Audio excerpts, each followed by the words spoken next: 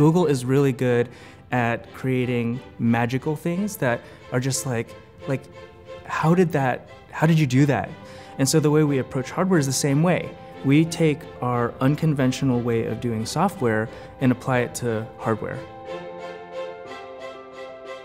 Right now we're in this really fun phase of it's a startup, we have so many ideas, there's so many things we can try. So there's like a huge amount of creativity, and that's just so much more fun than just operating something that already existed. I get to try new technologies, I get to implement them in different ways that maybe no other company has done them before. And the best part is that as mechanical engineers, we get to work with researchers who are working on the AI and ML side of the assistant. And so we can really make our products powerful. We have a lot of cross-functional teams that are working in the same lab, so that gives an opportunity for the engineers to exchange ideas. If you're stuck on a problem, you can talk to the other engineers who have been there before.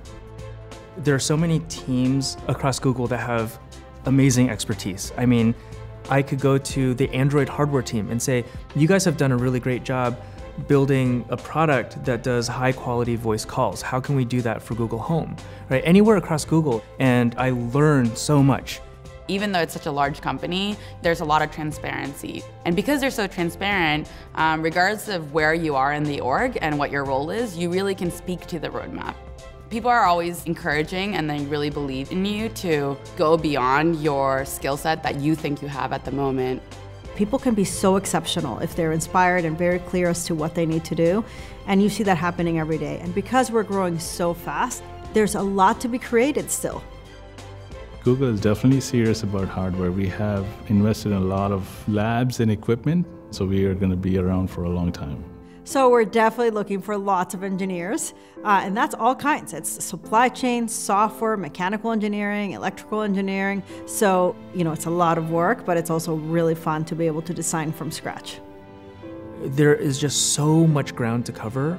The combination of hardware and software and machine learning in one product, there are a huge range of directions we can go, and it's really fun to be a part of defining that.